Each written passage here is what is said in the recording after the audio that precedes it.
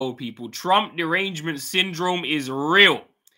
And I'm about to show you even more examples because I showed some in the video I did yesterday, and now there's even more to show you, bruh. So let's get right into this, bruh. Example number 1. The former president raised a lot of eyebrows with these comments while talking to, listen to the audience, a black conservative conference. He said this. I got indicted a second time and a third time and a fourth time. And a lot of people said that that's why the black people like me, because they have been hurt so badly and discriminated against. And they actually viewed me as I'm being discriminated against. The mugshot, we've all seen the mugshot. And you know who embraced it more than anybody else? The black population. It's incredible. You see black people walking around with my mugshot. You know, they do shirts. When you heard that, what did you think? Big sigh. First of all, I'm just going to say this. If I see a black person walking around with Trump mugshot, I'm going to punch him in the face. Charles. No, Gayle. Charles. Gayle. You really can't say that because, A, you don't mean that. Oh, I mean that sincerely. I'm going to just tell you something. And then you will be arrested for assault. And then what? I'm going to bail myself out and go celebrate. If I Don't encourage him. Don't encourage him. Okay, but go ahead. Seriously. Continue.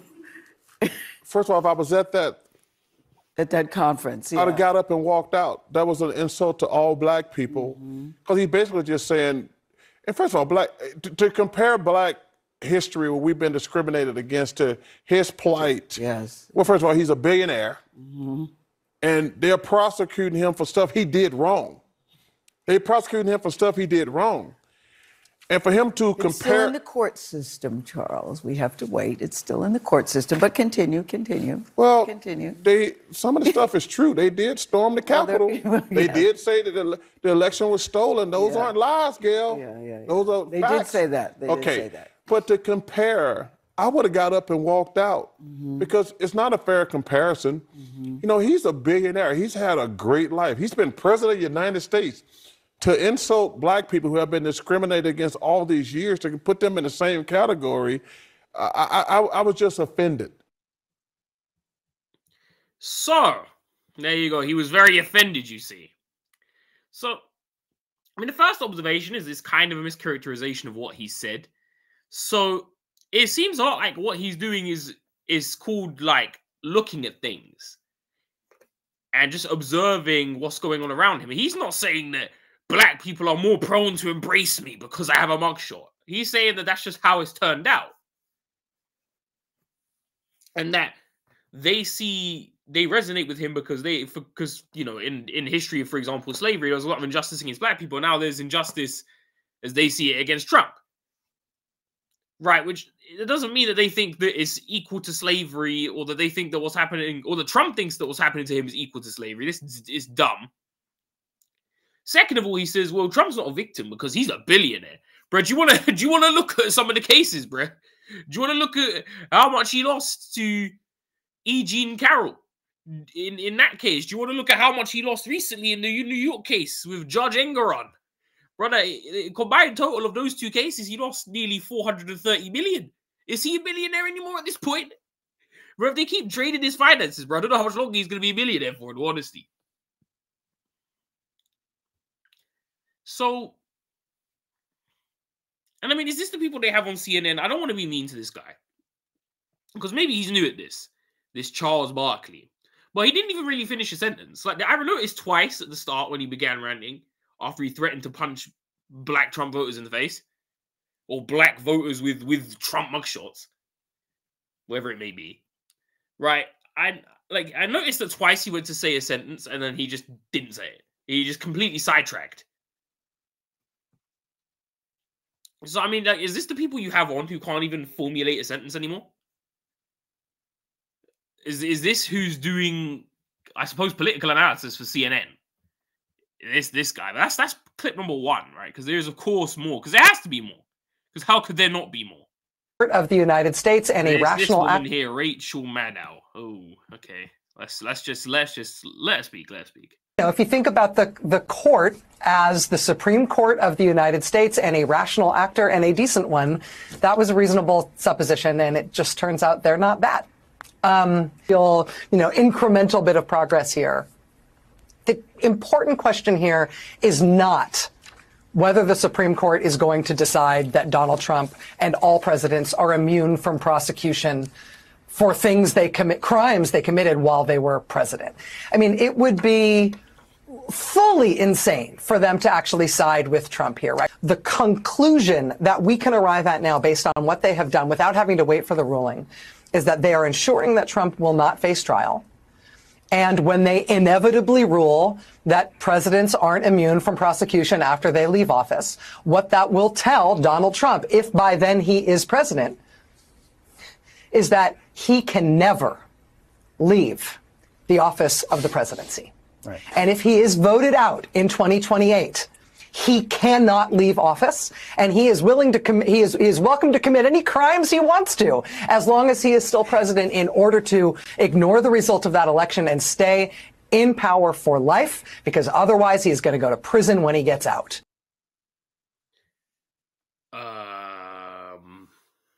What? Sorry, what? I mean, that is like twists and turns of logic that I'm really not sure you can apply here. So, I mean, again, I think a lot of people accept the fact that presidents have done shady things. And so it might not be a good idea to pull them up on all the shady things they've done, because they'll all be in jail. Some of you might want that, by the way. They'll all be in jail if we pulled up presidents with all the shady, potentially illegal shit they've done. Right? They could all be in jail. I'm sure we can find some dirt on a lot of them. Bro, I'm sure we can. Understand, bro. I'm sure if you want to find dirt on fucking, I don't know, George W. Bush, bro, I'm sure you could find some shit, bro. Like, I'm sure you could find enough dirt on all presidents, more or less, to put them in jail for who knows how long. This whole thing here where, oh, but now he cannot leave because he'll get convicted when he comes out. No, so as far as I understand American politics, right? Maybe I'm a confused foreigner. When his term ends, especially seeing as this is his second one, he's out automatically. At which point, you are unfortunately free to pursue him again for the bazillionth time.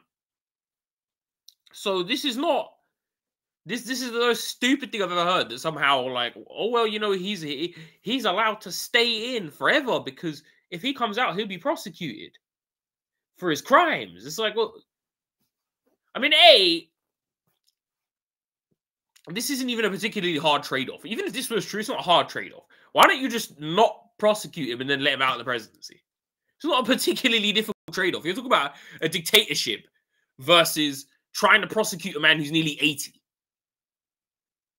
Like, what are you trying to get out of this? So I mean, this is not like, you know, lawyers make deals all the time and shit, bro. So it's like, I don't see why you can't just make a deal here, even if this was the case. But it's obviously not the case, right? When his term runs out, potentially in 2028, if he wins the election this year, then it's not like, bro, it's over. At that point, he's out automatically. There isn't like a thing of, oh, he has to stay so he doesn't get convicted, bro. That don't make no sense because there's no guarantee he gets convicted unless you're literally waiting at the fucking White House entrance with the fucking court papers ready to fucking drop another suit on him the moment he leaves. And again, this isn't particularly difficult, bro. Why do you insist on prosecuting the nearly 80-year-old man who is your political opponent, who's already lost over 400 million in damages? Why do you need to serve up more? You've tried to take him off the ballot, and you failed. So he's had to battle you in court for that as well. You've done all of these things, but like he has to stay in power because you're going to serve up even more. Brother, just let that man retire, bro. My goodness, with you people. Just, they're rabid, bro, the way that they chase this man. They won't let him breathe. Let him breathe. And I saw this was interesting, bro. It goes to the first video, actually, because, you know, they made out like, oh, you know, what Trump said is racist. He's very racist. You're about to hear. They didn't say it, but that's what they kind of indicated. So let's see what this black individual has to say about Trump. Let's see. Every time he gets on stage, you know, as a black Republican from the inner city, I can't tell you I like Donald Trump, but it has nothing to do with his tennis shoes or indictments. The majority of black men across America, we do have conservative values. We do have businesses, and we want to raise our kids without the undue influence of Democrat policies. And so that's what he stands for, and we're going to stand with him. Every time he gets... So there you go. He refutes the point, at least in his part, that they stand with him because of the whole mugshot thing. Let's refute that. But you see right here, you know, Charles Barkley's offended. And if he sees you with the mugshot, he's going to punch you in the face. But you see this guy right here, he's like, you know, nah, bro, I didn't really give a shit, to be honest with you, bro, because I'm not some thin-skinned weirdo. And I support Trump anyways. So I don't know, you know, is that really what you want? Do you really want to play this race card game when you've clearly got people out there, black voters who are enthused to vote for Trump? And I mean, you know, there's one reason that they also vote for Trump is not just because they like Trump, because there'll be a lot of people that will vote against Joe Biden for the reason I'm about to show to you now. The final clip. It's on Fox News. I don't watch any of this stuff outside of the clips I see on Twitter. So don't tell me, don't be in the comments saying, you're just a Fox News lackey or some shit, bro. Because I don't have Fox News in the UK. I don't watch shit outside of the clips I see, just for the record. Well, what have you found since the Biden folks have taken over the border? Obviously, a completely different approach than Donald Trump had, which was to turn people back at the border, Title 42. How bad have things gotten for people who own land along the border? Well, this is the worst it's ever been, even though the numbers don't match what it was before Donald Trump. Donald Trump had the border figured out, and the 4 years he was president, it was almost non-existent for us. We got spoiled. As soon as Biden took office, we had groups at the house again. We had cut fences. It's been a 24-hour nightmare with Biden being president. Ha! So, you know, Trump, the guy who wanted to build a wall, right? Shock horror, he's very popular now when, you know, you've got some Americans out there, it seems, who might be against the whole Biden border policy. This is at the bottom, the Biden border crisis. I don't know if it's a crisis. I don't know how many people are flooding in. But it is becoming a big, big issue. And it seems like a lot of people are against Joe Biden on this, bro. And, you know, this is what I mean. You're going to flip people over to Trump if you behave like this, bro. If you refuse to close the border at all.